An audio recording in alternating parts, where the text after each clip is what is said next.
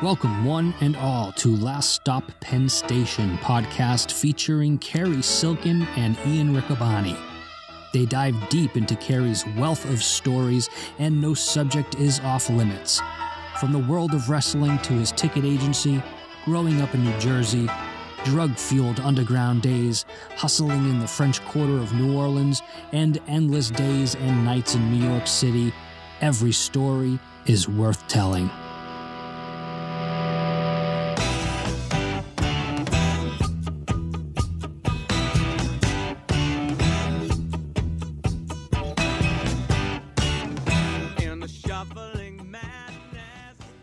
Welcome, everyone, to another exciting edition of Last Stop Penn Station. I'm Ian Riccoboni, and our guest of honor is Cary Silken. Cary, my brain is fried. This is election week, and as of press time, we're not quite sure what's going to happen, although it looks like we're coming down the train tracks here. Yeah, very exciting. I was talking to Mike G before the results started coming in, and Mike's a huge sports fan. He's like, "Oh, this is great tonight. You know, I feel like it's like Sunday. You know, like a Super Bowl." Right.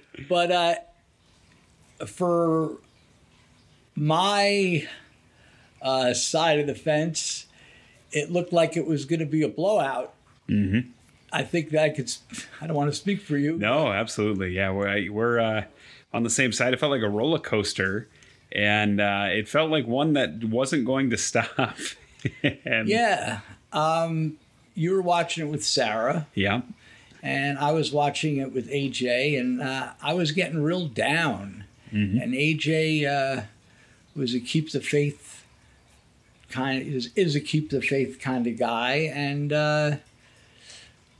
I turned in at 11:30. I'm like, whatever's going to happen. And when I got up at 6 a.m, and it wasn't going to stay up, but I put on the TV, and at 6 a.m, there was still there was some newfound hope. I can't remember the specifics. Milwaukee counted their ballots and turned them in. Okay, that was it. So when I got up at 10 a.m. or 9:30ish, immediately put on the TV, and the hope kept rolling during the course of the day. And I don't want to jinx anything, but it's looking really good. Yeah, and this is being recorded on Wednesday night, so if we have President-elect Joe Jorgensen on Friday by the time this launches, don't blame us, because we may not be able to see through the outcome, and keep our phones off during this, so we won't be getting any text alerts. No text alerts. If there's any breaking news. TV's off. Yeah, we need some change in the country. I've seen a lot of presidents. As a kid, as a little boy, I remember they let us out of school at 2 p.m. when Kennedy was shot. Oh, wow! Killed. And this was back in an era when my school was about a mile from my house. My grammar school. So in the morning, there was like a carpool of mothers that would take like 4 or 5 kids from the neighborhood. Mm-hmm. And if the weather was decent, or I'm trying to think, even as long as it wasn't raining, mm-hmm. We would walk home from school. So when they let us out of school with the Kennedy thing, I was 8 years old. I was like, the president got shot, but it didn't register on an adult level, mm-hmm. until I came back to my house and saw the reaction from my parents, and that's a whole. I could turn this into a whole podcast, but I lived through Kennedy. I lived through Johnson. Too young to be able to really understand what he was about. Lived through the Nixon era as I was a teenager, going on to Carter, going on to Reagan, Bush Sr., Clinton, so on and so forth. And I've seen a lot of elections This was definitely the most engaged I ever was in an election. I was engaged in the one in 2016, but as I've outed myself in the previous episodes, I didn't vote. And but this time I did. But this is the craziest, this could be argued, but for my lifetime, this is absolutely the craziest political times. I mean, you're not a little kid. What do you think? Yeah, this is the wildest I can remember, because even, being very little, Bill Clinton won 2 pretty decisive elections, but things just kind of felt normal. And I remember George W. Bush winning the Florida recount, and that was strange, but everything still kind of felt normal until 9/11, and then the win against Cary. And this is, I caution people who say, well, it takes some time, why can't we know that night? We didn't know in 2000. It took 36 days to figure out who won that election and had to go to the courts. And we didn't know in 2004 for a few days because Ohio had provisional ballots and recounted ballots. So these things take some time sometimes, and especially with the mail-in, the high percentage of mail-in ballots this year because of the pandemic. This was unusual, and it does feel like everybody's digging their heels in the ground, and it doesn't feel like there is compromise. We've had one of the least successful legislatures in the history of the United States in terms of passing bills. Well, when you mention the 2000 and 2004 elections where it took time, I don't really remember that. I sort of remember it was a done deal. Now, you could school me here. I remember that Bush, the big question was Florida. And with Jeb Bush there, what did it take, a month to I just don't remember. Yeah, it took about 36 days, and there was some questions about the hanging Chad, whether or not some ballots would be counted. Was that one of the items you used to carry around the village during your sex education? Something that I'm not even familiar with. The hanging Chad. First of all, it's award-winning sex educator. Second of all. No, I don't think anything had hung. No, I take that back. In the New York University health education building, we're going off topic here, but there was a swing that would be not demonstrated, but made available as something that you could do if you were open, if you had an open mind to things.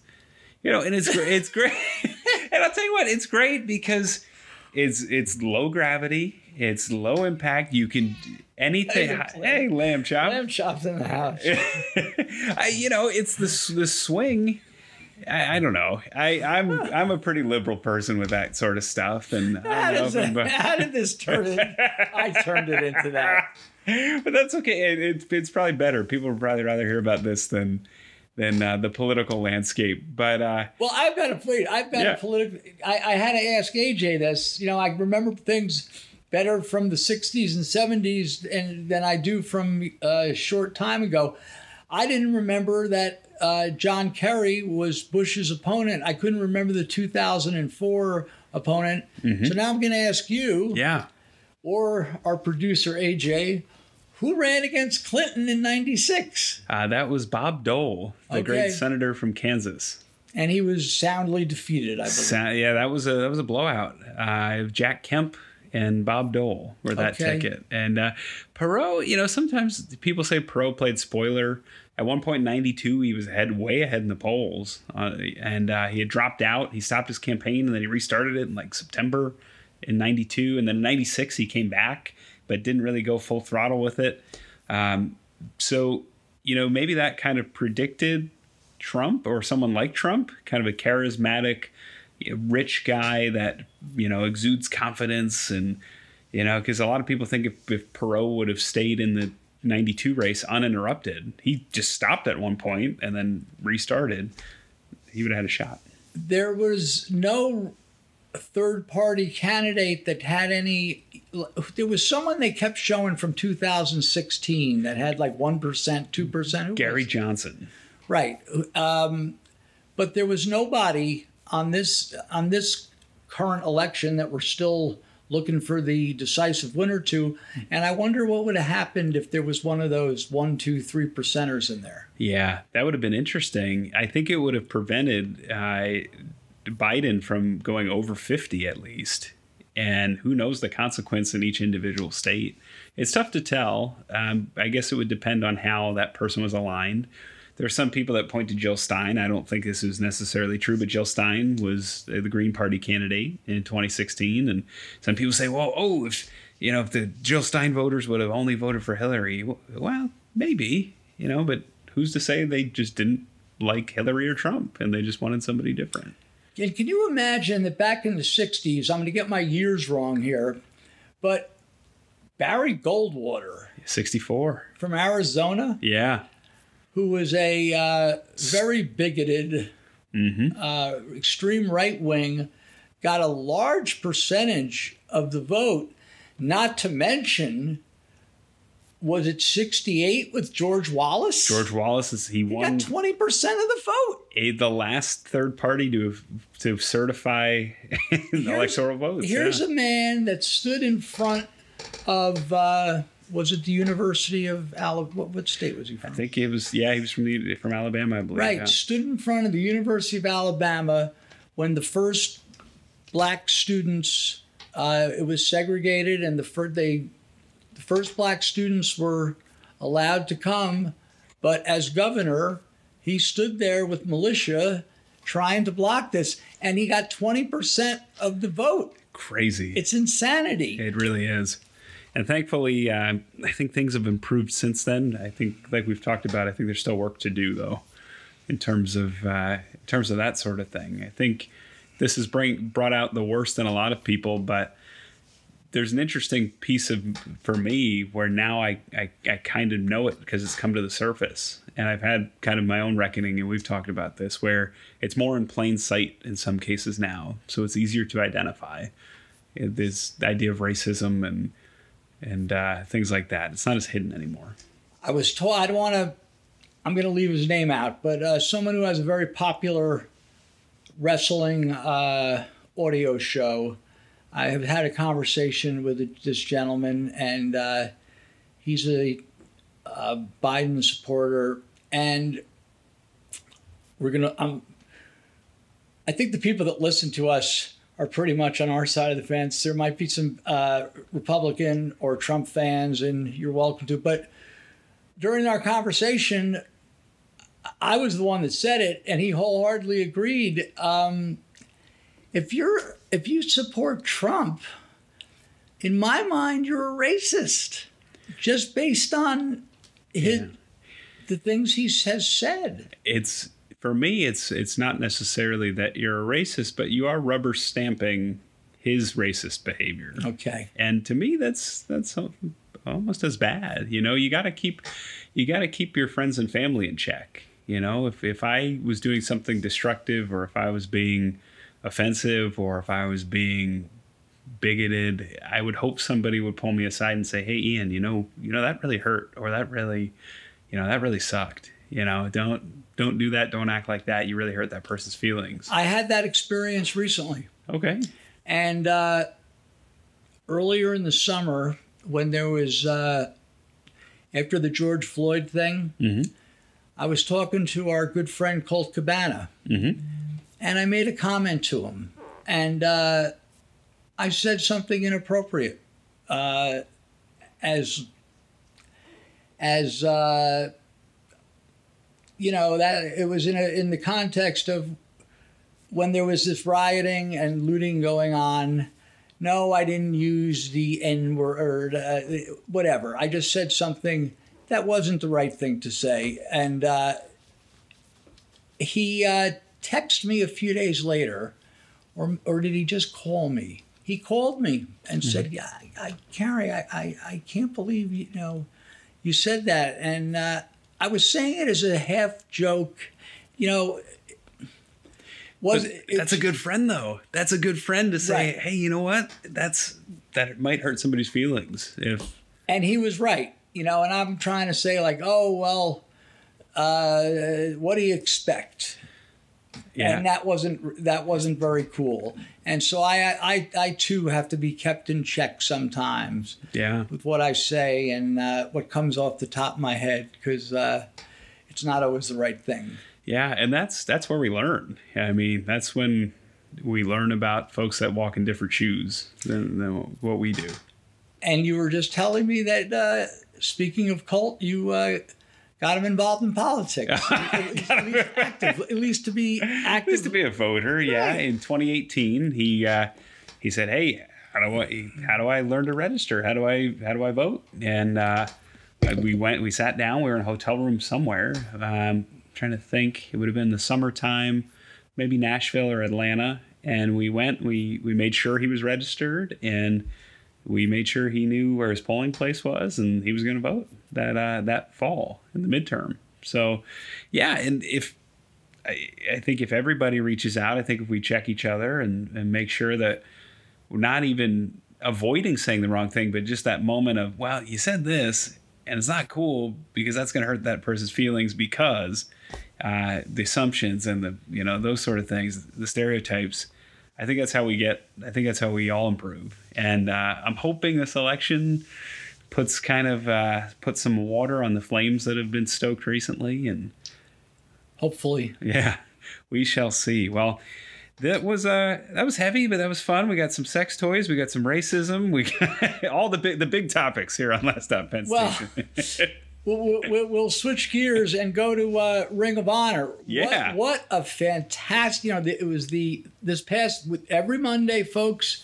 There's a watch party where you could interact on Twitter with the stars of Ring of Honor, and at the same time, at no cost, be watching on the ROHWrestling.com website. Yeah, the current week's episode, and this past Monday was the finals of the Pure Tournament.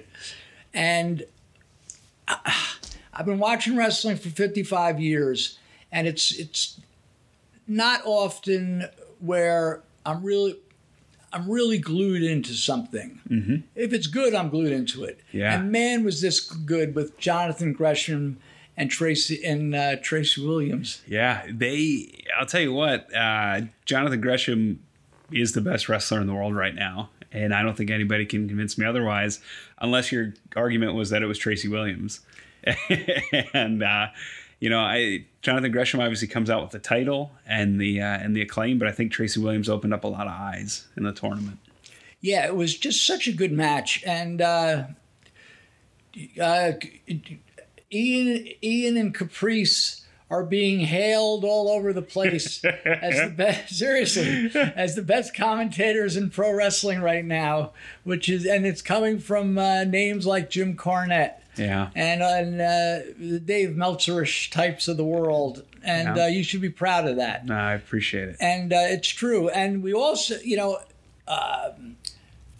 we've been having these great pure tournament matches, but then we had that great six-man brawl. Yeah.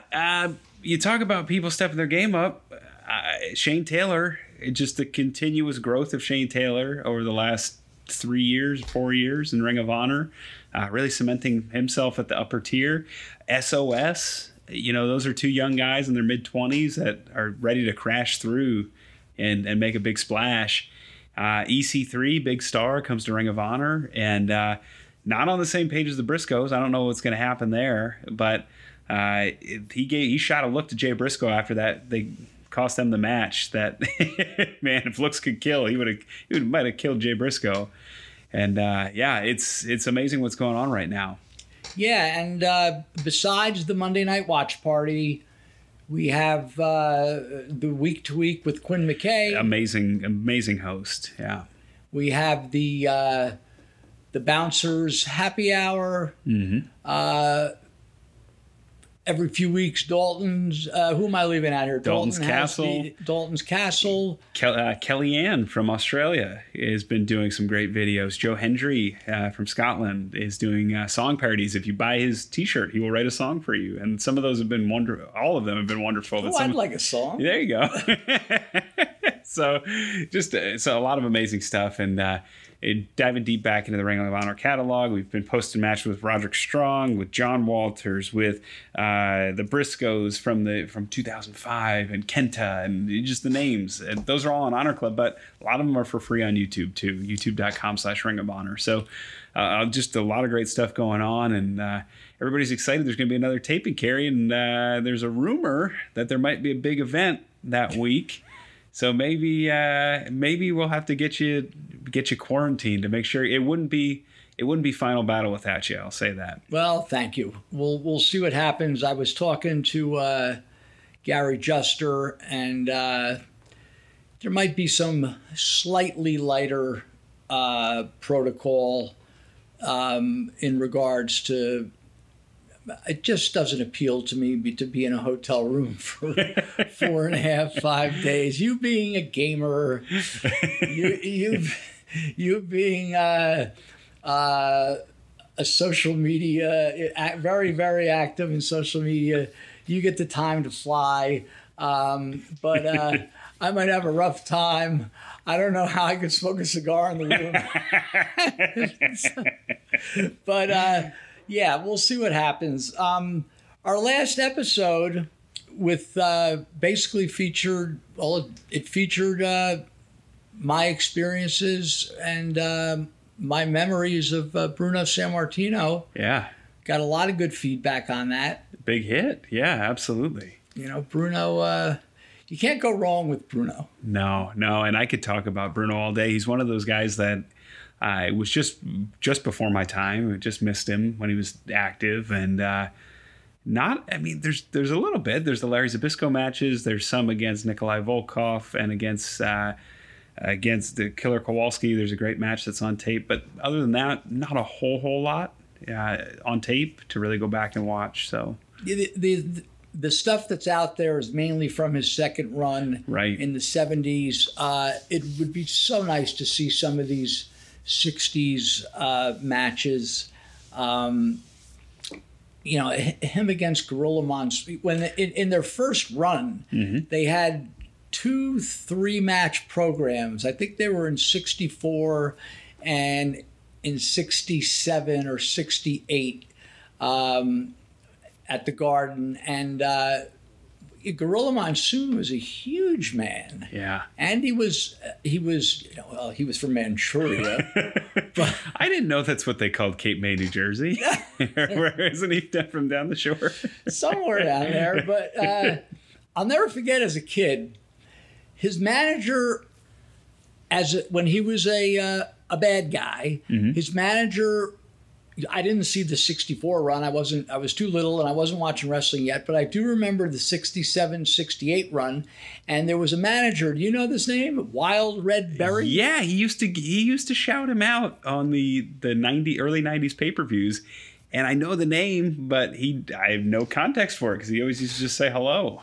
Well, he was a former wrestler. He was sort of a lightweight. Okay. And by the 60s, he had retired, and he was a mouthpiece.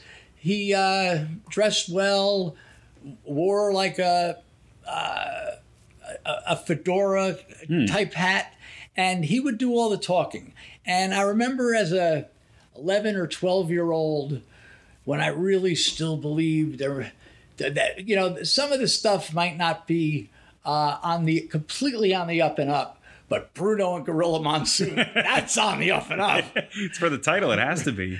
And they would never let Gorilla Monsoon. He would just stand there. And going into this third match, they were doing the interviews from Washington, D.C., and at the end of the interview, when Red Berry's done talking, Gorilla Monsoon just looks over at the then announcer Ray Morgan. Oh, yep. And says, "This time I break his back." And that was all he said ever. Wow. And I was like, "Oh my God."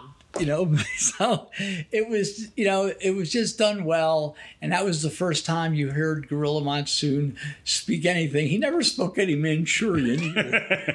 You didn't expect to hear any Mandarin dialect or any any of the Asian languages. But yeah, it was a beautiful era. I was. I got to go back to the spaghetti. Do we have a spaghetti update? I called around. No one in this area, as live events are resuming, serves spaghetti at the live event. Well, and you were saying that was the 40s? Well, it had to be the 40s or 50s. And my dad and his friend Frankie, once again, they would go occasionally to boxing. They didn't like wrestling. They'd go to boxing at the Newark Armory. And, in an effort to not bring me to the Newark Armory, besides the fact that it was 1966 or 7, besides the fact that it wasn't a very good neighborhood, and then father threw it, and this is where my Aunt Betty came in, where he said, "Yeah," and they used to throw plates of spaghetti off the balcony if they didn't like the decision. And my Aunt Betty's like, come on, Jesus Christ, Philly, they wouldn't do that." So I don't know. It's urban legend, and it's just fun stuff. We're going to bounce around a lot today. Speaking of fun stuff, I don't know how it came up, but do you know the story? It's told by Dutchman tells it, but I've heard other guys like Ron Fuller take credit for the story about the boy and the donkey.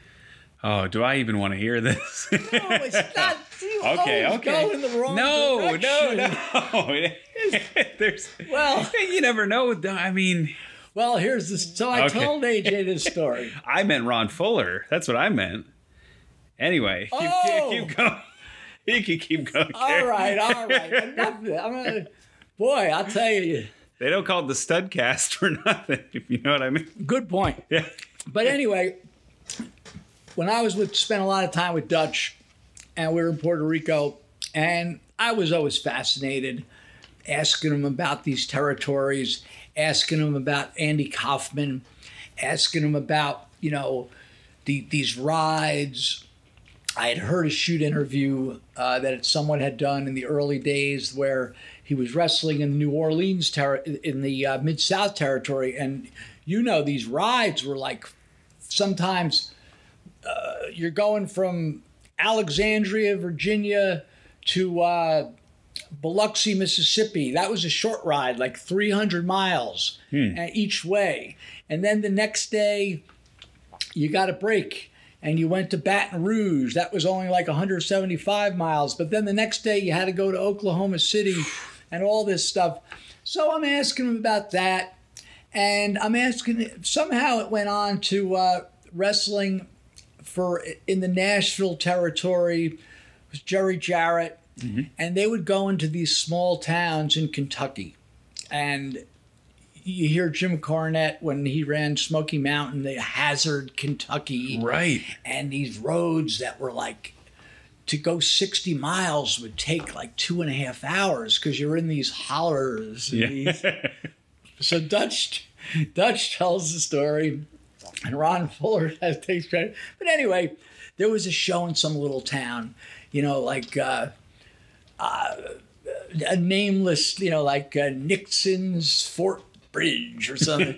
And they're driving to this town. They've got winding roads. And this is years before GPSs, and Dutch like, Jesus Christ, the road map didn't even have it on there. So we're driving to the town, and we're trying to find this building. And it's hot. He goes, "Cary, it's hot as balls out." And we're driving.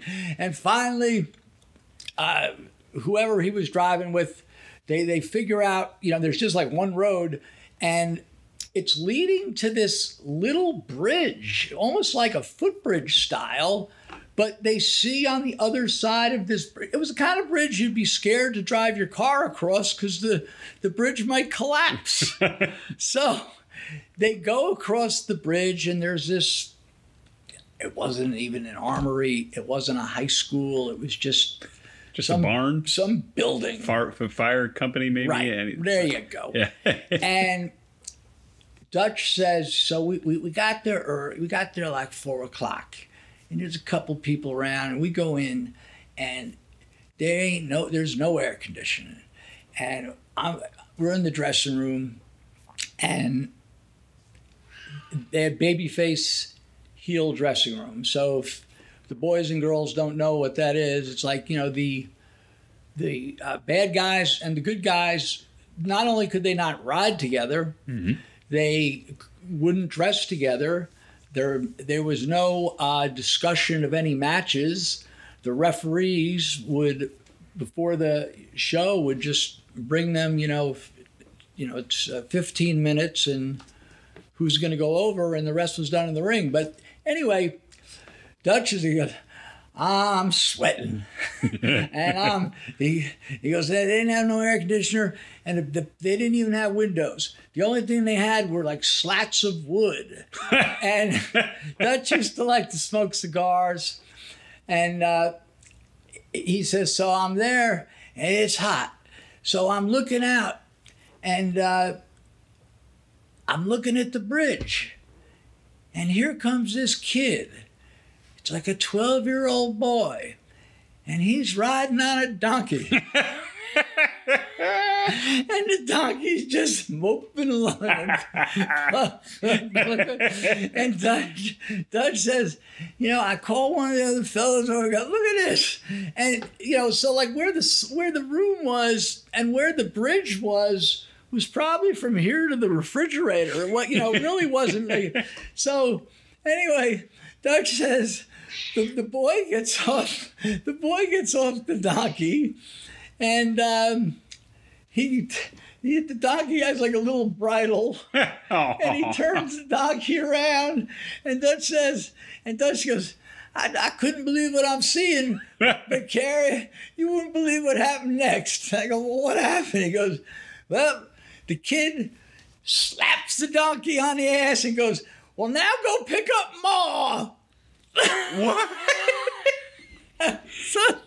What? Yep. So off the donkey went, and Dutch didn't stay around to see Ma come back. Wow. Ma was on her way back, hopefully. Yeah. Did you ever have any animals in Ring of Honor? I can only think of maybe Cody's dog Pharaoh at All In. That's got to be it. Right? No animals at Ring of Honor. Yeah. We never brought in Coco Beware. Yeah, or Jake, right? Right. No Jake. No Snake. No animals at Ring of Honor. Wow, that's kind of shocking. Did you ever consider giving a dragon to Bryan Danielson or any? No, and speaking of dragons, we had Ricky the Dragon. Right. No animals at Ring of Honor. Maybe in this upcoming decade, an animal will make its first appearance. Maybe the boy and the donkey will bring them in as legends. Right. I keep saying about we need the legends and more. Well, I'll tell you, we've been to some of those towns, and one of my most embarrassing Ring of Honor stories was going through a town like that. I had a car with Okamura, who's our great friend from CMLL, and he's been a wrestler there for 20-some years and still in his early 40s. He's still right at the top of his game and competed in New Japan and all. And we also had, I'm trying to think, it was Joe Hendry, Mark Haskins, and Caprice. And Okamura, and he said, can we stop and take a photo? Of what? Well, we were driving from Atlanta to Nashville, and he wanted to see mountains. So I took us where I took an exit that said Scenic Viewpoint. They didn't tell us the Scenic Viewpoint was about 30 miles up a winding road. So all I have to show for it is a photo of myself and Caprice on this Scenic Viewpoint near a gondola system where you can't even see the beautiful valley because, wouldn't you know it, it was a foggy, cloudy day. Oh man! So we went all that way out of, and I almost starved the poor guy out. So, for those who don't know, Okamura also helps run CMLL, and we'd been talking about possibly coming down to Mexico City. So I think I might have single-handedly ruined the relationship. That would be fun to go. That's a bucket list thing for me to you just be a fan, let alone be involved in a Arena Mexico show. Yeah, I got to call one. I wasn't there, but I got to call one in post-production. I was supposed to go down, but then they switched their date, and it ended up being the same day as our Death Before Dishonor in 2019. So the hope is still there once the pandemic breaks. That would be cool. Mm-hmm. My only Mexico story is, of course, Jethro Tull has, besides my love of the music, he has also brought me together with so many good friends, as heard on this podcast, and has brought me to so many places. And my friend Beverly, my dear friend Beverly, who you shook her hand at Music Fest, I wouldn't expect you to remember. And by the way, I'm giving Beverly a shout out because not only, and I am not embellishing this, not only is she a diehard fan, she said to me, and she loves you. Uh-huh. She says, Ian is the best. And she goes, how does he know this stuff? And she's not talking about the wrestling. She's talking about your knowledge of rock and roll, your knowledge of pop culture, and as well as history. And she's astounded. But Beverly and I, in 2003, went to Mexico. There was a Mexico City Tull show. They were playing in South America, and they were going to go to 2 nights in Mexico City at sort of a, let's say, not Carnegie Hall type, but more of a large classical music kind of place, a very nice modern theater that really didn't cater to a lot of rock and roll. And we were going to go to one of the shows. So what we were going to do was, let's go to Alcapulco. Oh, wow. And check that out for a couple days. And then we'll fly back to Mexico City. And I was very wary. I had, even all these places in New York, with being in these, and we're going to eventually get to my sex and drugs tour of the 80s and 90s, being in these dubious places. Well, even the Phil Lynott story, you go and find smack with him. Right. And these terrible neighborhoods and things we haven't even spoken about yet. I knew Mexico City, was, you had to be careful. It has a reputation. Prior to that, there was the, Jesus Christ. Acapulco, thank you. Well, I was leaving from Newark, and Beverly was leaving from Philly. Our plan was we were going to meet at the Mexico City airport. Mm-hmm. Have you ever been there? I have not. Have you ever been there? Well... And for the audio listeners, you just made quite a look on your face. My plane left Newark at whatever time, let's just say 1 PM, and Beverly's plane was leaving Philly at approximately 1-ish, and we were going to meet, and we had like a 7 p.m. flight to Acapulco. Mm-hmm. Easy peasy, right? So my plane, and this was a dirty trick by United Airlines. This plane, they knew it. As soon as we got in the plane, it's on the air. We'd like to make an announcement that the plane, something about the fuel, and it's going to land in Houston, and then we'll go on. So they knew. Yeah. It didn't have enough. It wasn't big enough to go to Mexico City in one shot. So this was cell phone era, but I couldn't call from the air. So I get to Houston, and I can't get hold of Beverly because she's in the air. Mm-hmm. So my plane gets to Mexico City at around, it had to be like an hour and a half, 2 hours late. Well, now I'm in Mexico City in this airport, and it's just like chaos. And somehow, and I looked at the schedule for Alcapulco, and I believe the plane we were getting on, we had already left. Maybe it was a 6 o'clock plane. And the next flight was 8 o'clock. And somehow I was able to contact Beverly. And I said, well, where are you? She goes, I'm getting a ride from a guy. I'm on my way to the bus station.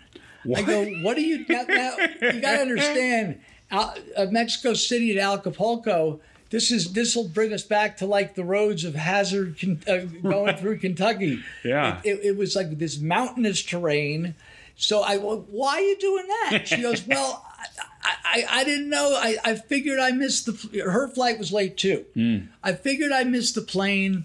I didn't know what to do. I said, well, why didn't you just wait? She goes, well, I figured, I just didn't know what to do. So what she did was she went out to the curb, and when you walk out on the curb at the airport in Mexico City, you're like bombarded by, cab drivers, hustlers, people that want to help, people that want to take your bags. And here's this poor girl by herself. And this man who was a cab driver says, look, I'll take you to the bus station. You could get a bus to Alcapulco.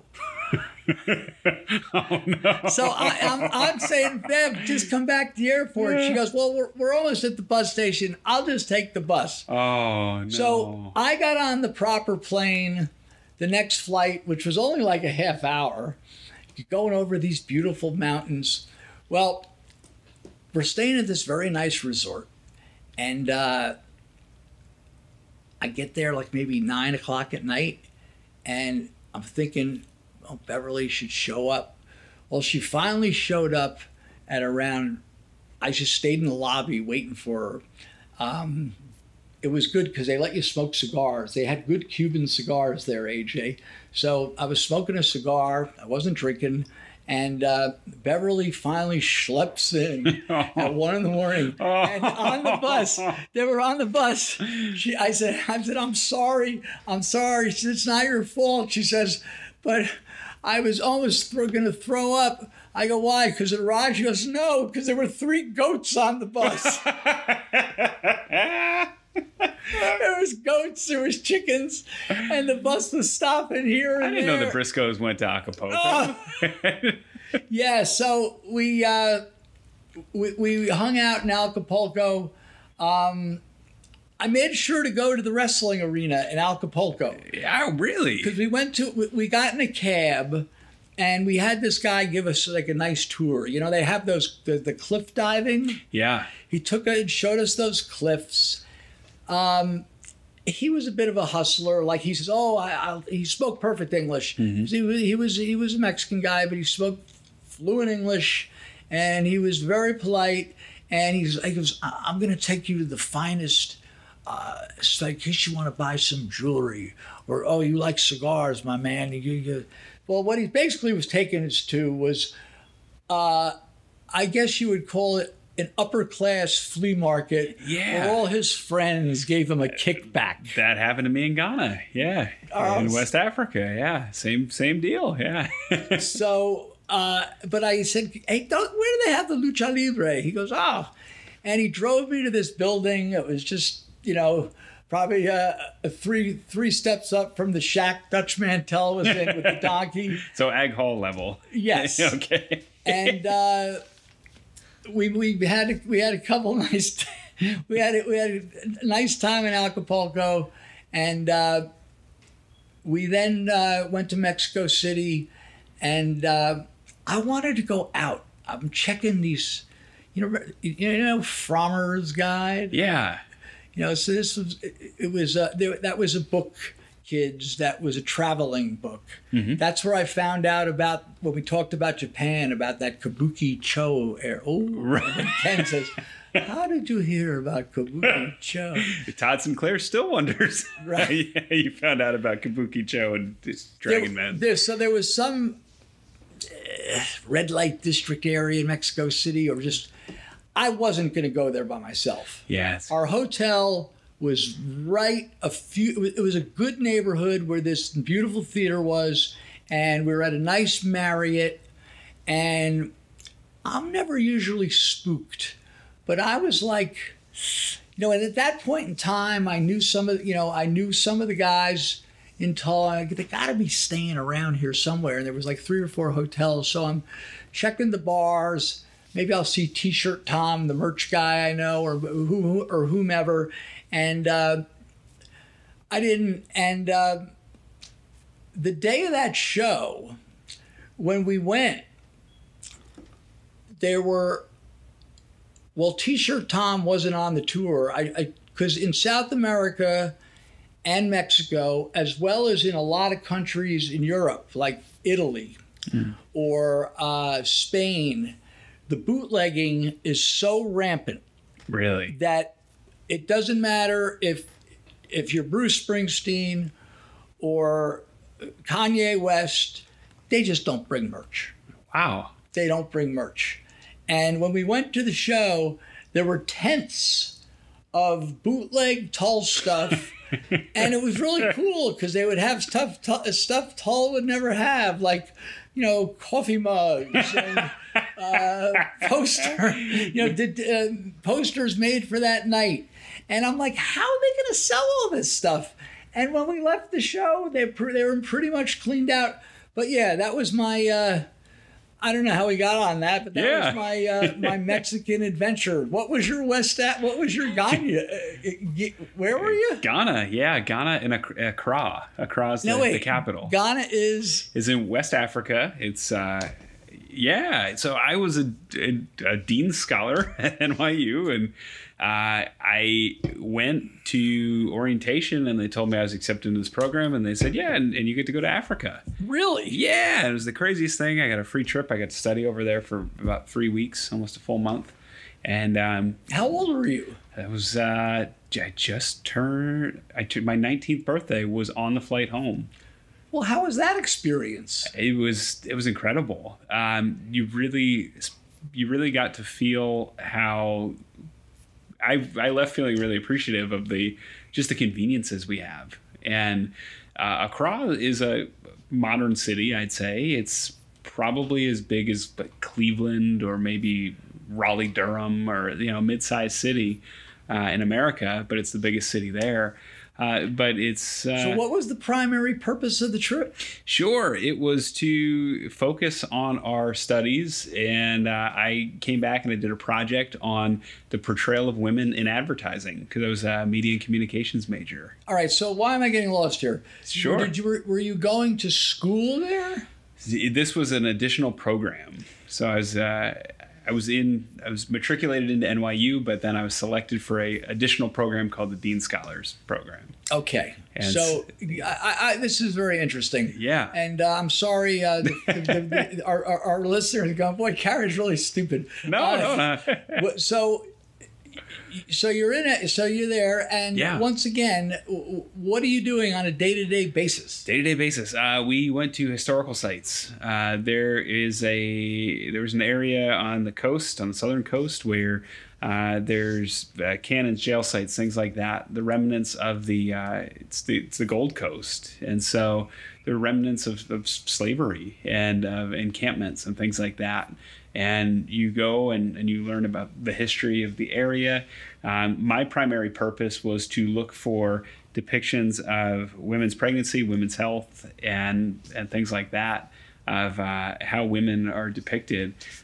Because prior to the trip, my focus in school was advertising, media, and communications, and that was something that was becoming a big thing in the United States. The idea that women, the rightful idea that women were these strong, powerful, kick-ass people. And the goal was to see how that played out in Ghana in terms of advertisements, public service announcements, things like that. So when you went, were there other kids you knew that went with you? Yeah, so that's the interesting piece. There was only about 10 of us or 12 of us. One of the women I went with is now a CNN reporter. Really? Yeah, she's a Middle East correspondent, which is pretty cool. Lauren Bond. And she's also from the Pennsylvania area. She's from Montgomery County, I think. I think she's from that area. And so that was neat. And we got to kind of do the same kind of studies and things like that. There were some fun times. We went to the Ghanaian equivalent of a luau, which I forget the specific name of it, but we got to do that with some local folks. We got taken to essentially the flea market where where it was clearly the guy's friends, but it was very nice, and I got to buy some nice souvenirs and some handcrafted things and very cool stuff. Were you comfortable walking around the streets of Accra? Yeah. Yes. I was, and I know the vibe you're talking about. Accra is generally considered kind of first world. It's generally considered developed country where there's electricity, internet, like the running water, those sorts of things. We did go out to a lot of the villages though, and those were interesting because you got to meet folks that lived without telephones or that lived without television or. They might be some of the happiest people in the world. They were. They were doing it right, I think. And although the thing that I remember the most, in addition to the nice people we met, were the fact that oranges are green in Ghana when they're ripe. And they're still orange on the inside, but the skin of the orange, the type of orange is green. It was really cool. Well, that sounds really interesting. And yeah. A hell of a trip. Yeah. How was the food? Food was good. Not my cup of tea. A lot of plantain-based food, and plantain was new to me. I didn't have a taste for it yet, so I kind of treaded lightly. And we had some Americanized food. We'd stop at rest stops. It would almost be. Have you ever driven from Phoenix to Vegas? Yes. So it would be like when you get to Kingman, Arizona, where you've gone for 2.5 hours of desert and you start to go up mountains, and just when you think nothing's going to be anywhere, Kingman shows up, and it was kind of like that. I know it's between Phoenix and Kingman, though. What's that? The town. Maybe AJ's driven through it. If you go to Arizona, there's two ways.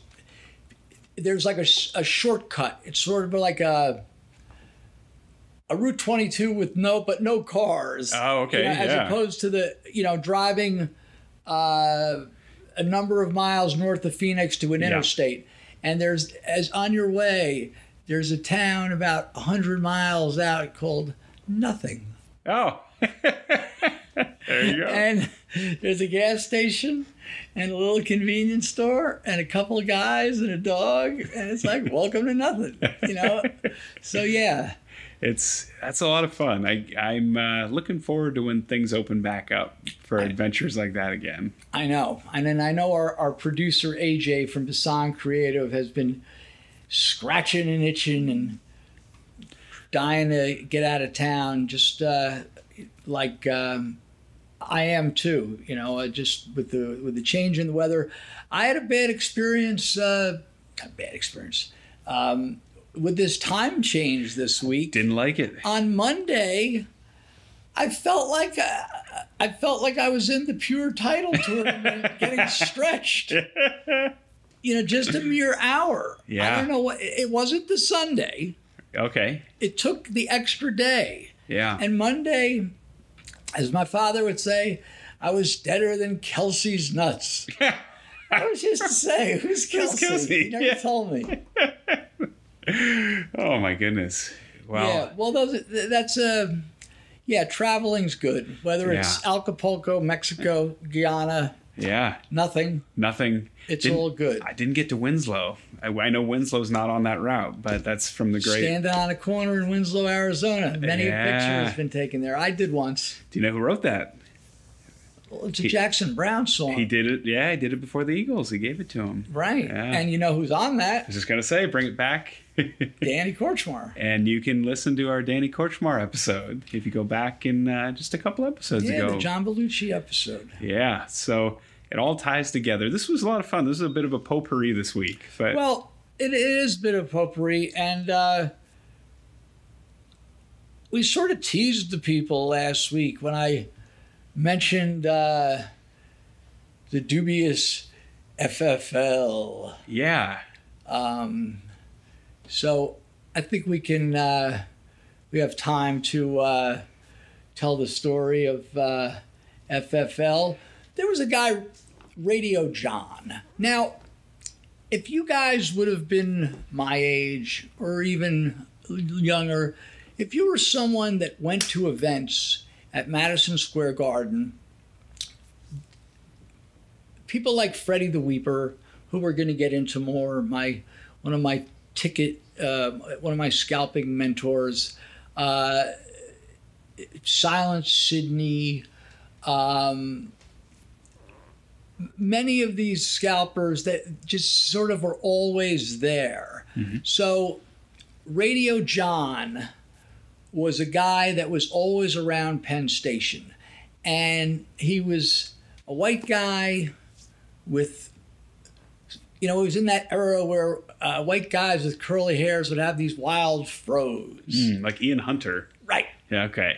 And Radio John got his name because he would have, this is in the era of the boombox. Ah, okay. But as opposed to the boombox, which was a lot of R&B and urban soul music. Early hip hop. Right. Mm-hmm. Radio John was blasting Black Sabbath and Iron Maiden. Nothing you could dance to. Right. But he was a rock and roll guy. He was one of the only people I've ever met, probably the only person I've ever met, who wasn't run over by a bus, but he ran into a bus. John drank a lot, and he had other problems. And whilst crossing 8th Avenue, which is huge, one of the larger intersections anywhere in 8th Avenue, and not paying attention, I think he was grooving to like the Immigrant Song. All of a sudden, you just could and John just went across 8th Avenue, boom, right to the side of a bus. A parked bus. No, a driving bus. How? Wow. Right. How do you time that? Fortunately, the boom box took most of the blow. And Radio got knocked down. He was okay, but he was a character. He was also one of the great reliable diggers. Because since he was always around... And catch everybody up on diggers. So I hate to cut you off, sorry, but that's okay. We talked about it once, but it was a while ago. Right. That's how I got started in the ticket business. And if you go back and listen, I think we're on like episode 32 here, something like that. If you go back to some of the earlier Last Stop Penn Stations and we have a lot more to go with my street ticket scalping era, but my introduction to ticket scalping was being a digger. And what it was standing online. There were Ticketrons. That's before your time. Yeah. Ticketron preceded Ticketmaster. That was a electronic, they had them in some record stores. Right. But the good tickets for the major shows, whether it was Mariah Carey or it was Stevie Wonder or it was whomever, The Who, whether it be the Garden, Radio City, the Beacon Theater, and not just New York, at all venues, if it was out in this area, they would line up at the fairgrounds when tickets went on sale. Yeah. I've got a funny story about that too. But so at the Garden, where your big name shows were, the diggers were people that would stand online for a broker to procure the ticket limit. So most times ticket limits were, you could buy 6 tickets. If it was U2 when they were really hot, you could only buy 4 tickets. If it was a show that they didn't have, if maybe the one I did, the first one I ever did, and it was a 3-night stand, was Neil Diamond. Okay. Neil Diamond, 3 nights at the Garden. Wow. Hey, Neil Diamond, I've been reading this book. I I read this book about the Altamont. Okay. About the Stones. This guy Joel Selvin, and our producer AJ onto it. I should turn you on to it because the book is fascinating, and we eventually watched Gimme Shelter the other night. Oh, I've seen that. And so Joel Selvin has another book about the 50s, 60s songwriters, and I was gonna suggest it to AJ, but they throw so much information at you. But I think you would like it because you're like a one-hit wonder guy. Yeah. So when they're mentioning these songs, Up on the Roof, Under the Boardwalk. Yeah. This guy wrote, you ever hear of the Brill Building in New York City? Yes, absolutely. Right. That was the mecca of the songwriters. Carole King. Right. Ended up, yeah. And all the, so most of these songs that were these great 50s and 60s hits were written by these other people and given to these groups. And Neil Diamond comes into the book in the mid-ish 60s. And anyway, back to the digging. So you would get paid a paltry $50, $60 to stand online for a mere 12 to 14 hours. Well, if you're not doing anything else, And under the worst conditions of heat or cold, and the fighting and pushing, and then the real fans, like a nice lady would show up at like 7 in the morning, and there's 300 bums and lunatics online for Neil Diamond. So Radio John was a trusted digger, because you could only, as a digger, you could only like run away with the money once. Yeah, because the diggers are getting the money, the upfront payment to buy the tickets. If they weren't trusted, because I would eventually run crews, you'd give the guys the money, an hour before the show, because often when you would give them the money, they're running off to buy the drugs. They're running off to bet the horses. They're running off to drink. But you can only do that once. Some of the diggers got a pass one time because they were around. Anyway, Radio John was a trusted digger, and he was a good guy to send for, hey, John, do me a favor, like Freddie Weaver. Oh, John, give me some wine coolers, and you want to split a sandwich? Now, Freddie weighed like 300 pounds. He would only want to always split a sandwich. It was the strangest thing. But anyway, John, he had some bad breaks, came from a good family. No one was ever born. Our Last Stop Penn Station, our title, and hopefully the title of this memoir that my cousin and I have been working on, no one was born in Penn Station. Nobody. They all had stories, including the great Baby Dumplings, who called me this week. I spoke to Baby Dumplings. What a reunion. A faithful listener of our show. He loves it. He loves you. He's doing well. He's works in a bar in New Orleans, which is troubled by the circumstances now. Also a wrestling fan. Wow. But anyway, they want to hear about FFL. Yes, the great FFL. Is FFL a person, place, or thing? I feel like we're on Wheel of Fortune at this point.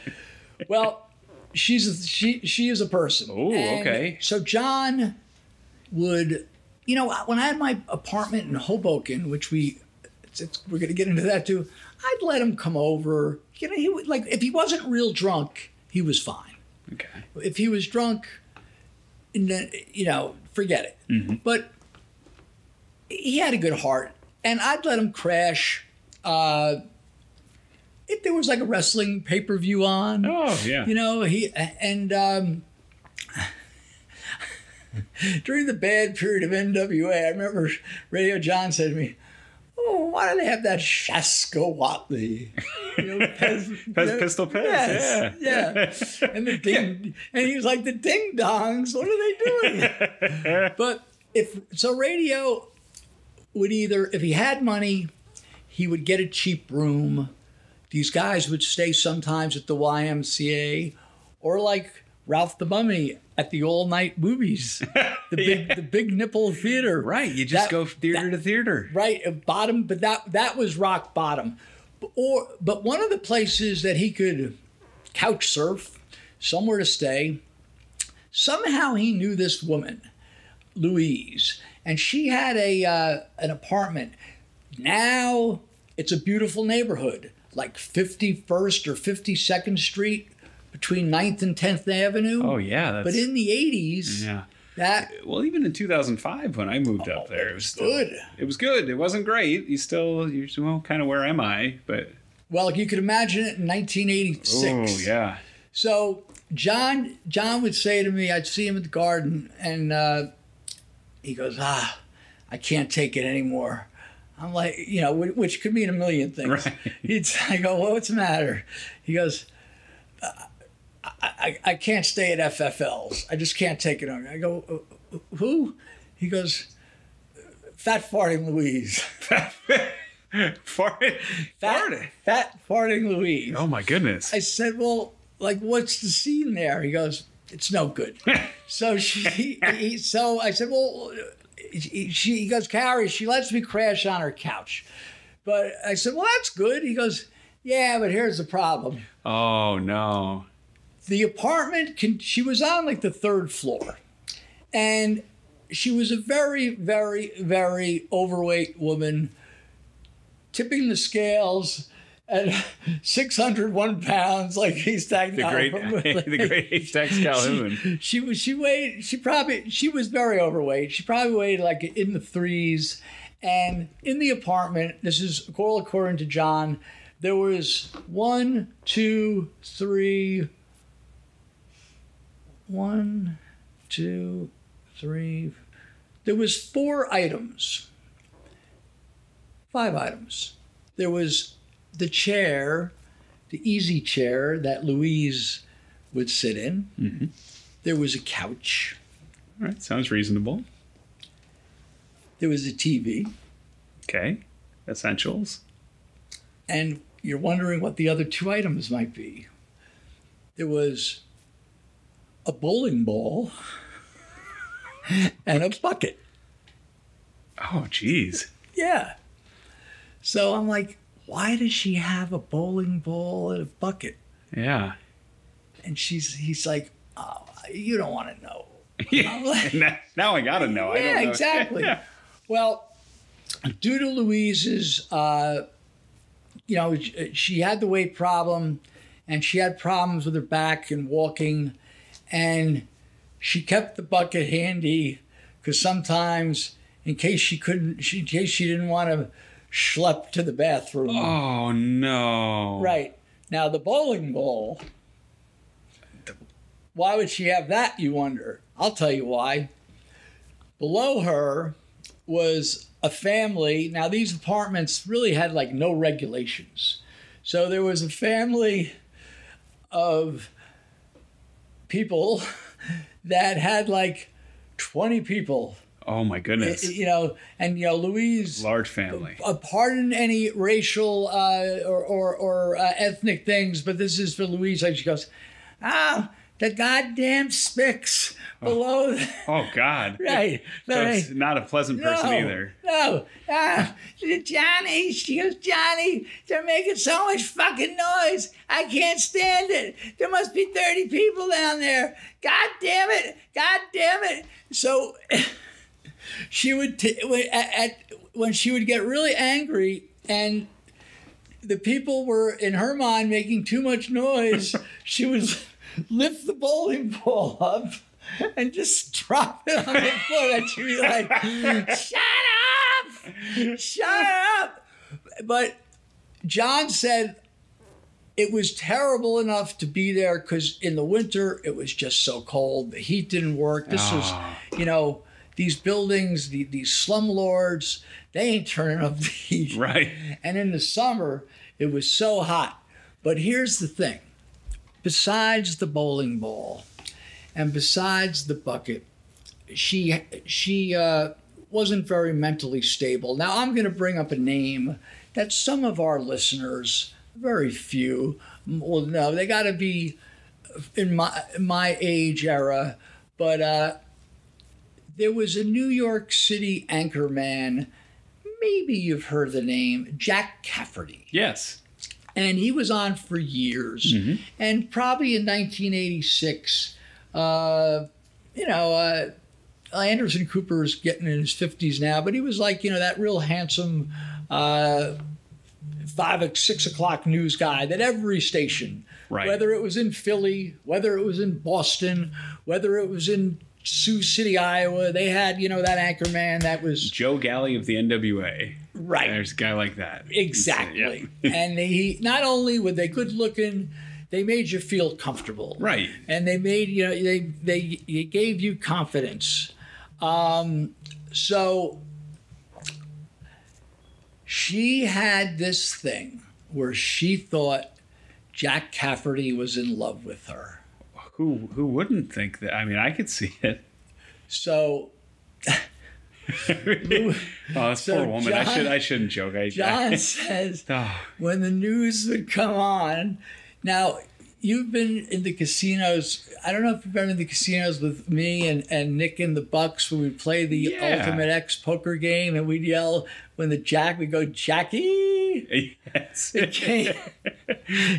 She'd be like, Jackie, I'm waiting for you. Now this is so she's taunting the TV. Right. She's talked to the TV. She goes, I'm gonna get all dolled up for you. And she'd be like, Johnny, Jackie's gonna come here tonight. Oh, no. After he's off the air. He's gonna come here tonight. I gotta get dolled up.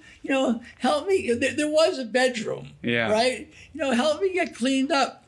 So Radio John, he wasn't really a thief, but sometimes he was just a little desperate. Mm. So he would, these guys in the scalping, in the digger world, when guys are broke, they would say, hey, if you were one of them, hey, Ian, can you give me 20? I'm dead. Mm. I'm dead. I meant you had no money. Yeah. You as my Asian friend says, pugai, dead in the street. Oh, okay. So Radio John came up with this. He was just desperate. And Louise, of course, kept her little pocketbook right next to the chair. Mm. So what does he do? Ralph the Mummy, who was... Make a triumphant return. Ralph the Mummy, who stayed in the Big Nipple Theater for 8 days. He concocted... Now, Ralph the Mummy was... he hailed from Trinidad. Really? And he had this heavy accent. Like, if you go back and listen to our episode of when he was in the theater for 8 days, he'd said to the guard... I said, how did you eat? He goes, I know the guard. He go to eat. I give him a couple of dollars. He go. I can't do a Trinidad. He go to Nathan's. He get a couple of hot dogs, right? So he concocted this plot. This is how John would think. If I get someone to yell up to Louise that it was Jack Cafferty, no, she's going to get up off the chair and walk that 10 feet to the window to look out. But who does he pick? He picks the Mummy, who's got this heavy accent. So they had it all set up, right? And John was nervous because he wasn't, he just wanted to grab a 5 or a 10. Louise had gotten her check. Yeah. So he's waiting, and now the mummy's yelling up. Louise! Now, Jack Cafferty would have been like, hey, Louise, it's Jack Cafferty.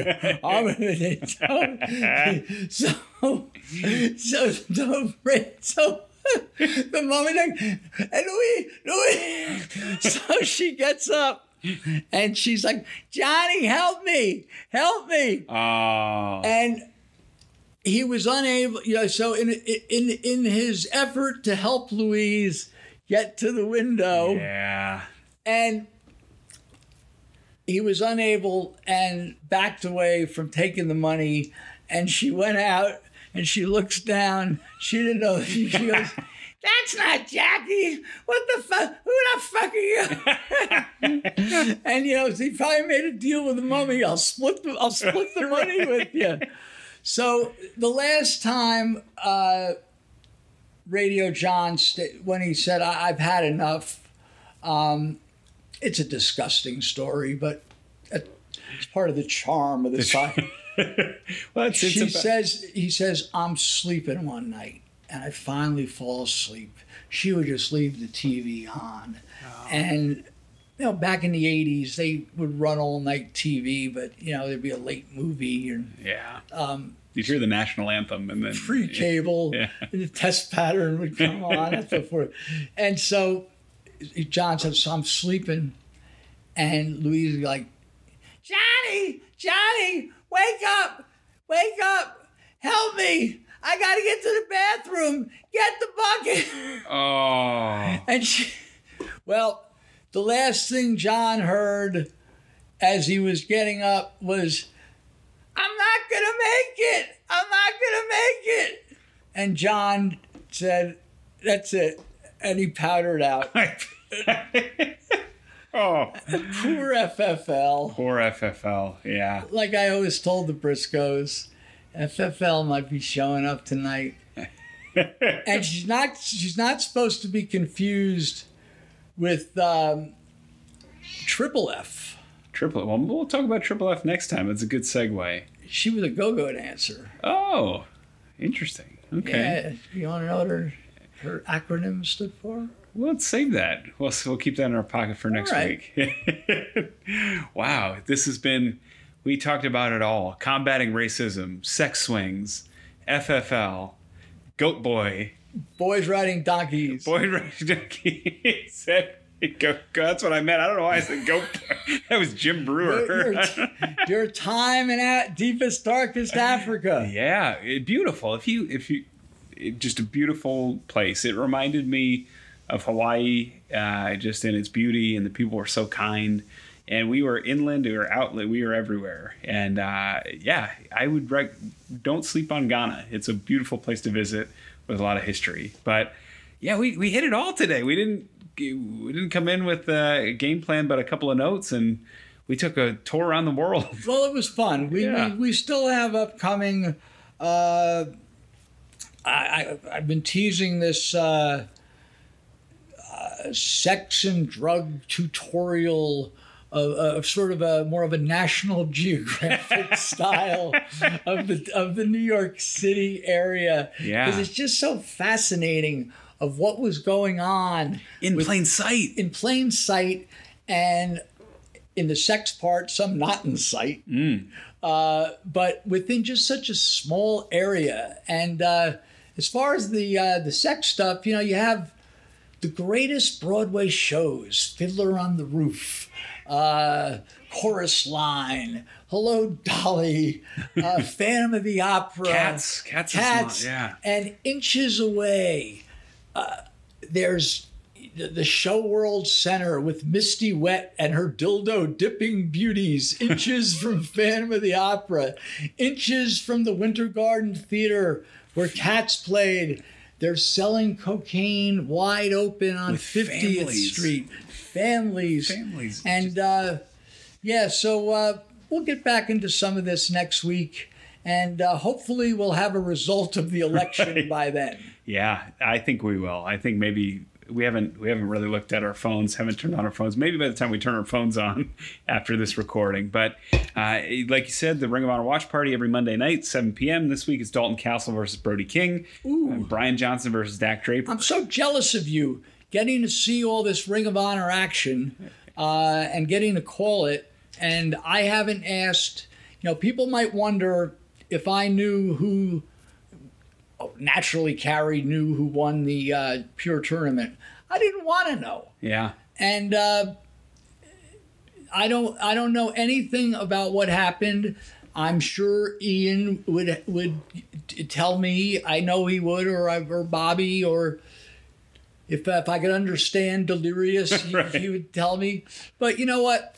just like the fans, I want to see it unfold. You know, I had no idea about that 6-man match. I had no idea about Matt Taven and Vincent and what was, you know, the different layers of that. So I'm excited for that. Good Ring of Honor action. Please subscribe to Last Stop Penn Station.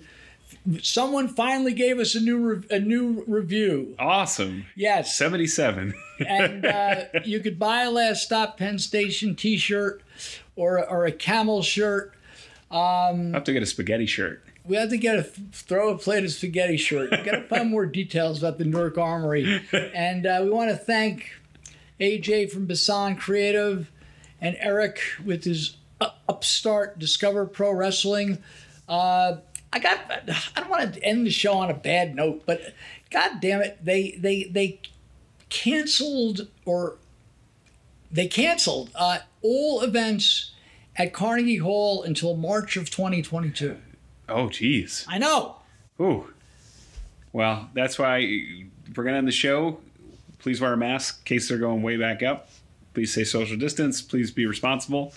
You could be seemingly perfectly healthy and be a carrier of it and not know. So we all got to do our part. We all got to pitch in. Maybe this election will change some perceptions. And maybe that postponement will get retracted. Yes. Yeah. Let's hope so. Hopefully we all start feeling better soon and take care of each other. So for AJ, for Lamb Chop, for Cary, I'm Ian. Happy wrestling. We'll see you next week. And you'll hear us next week on Last Stop Penn Station.